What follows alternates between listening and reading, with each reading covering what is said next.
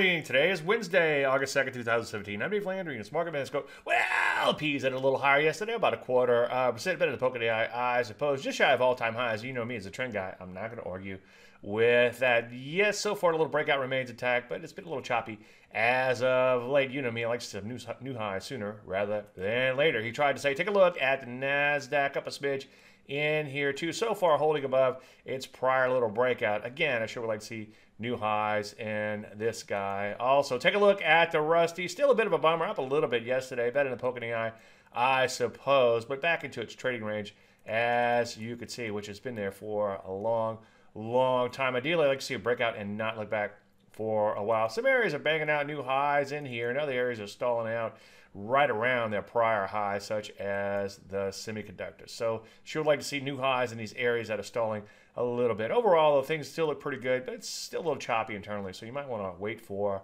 decent setups. Any questions, as usual, Dave at DaveLeonard.com. I'm Dave Leonard, user of Market Minute.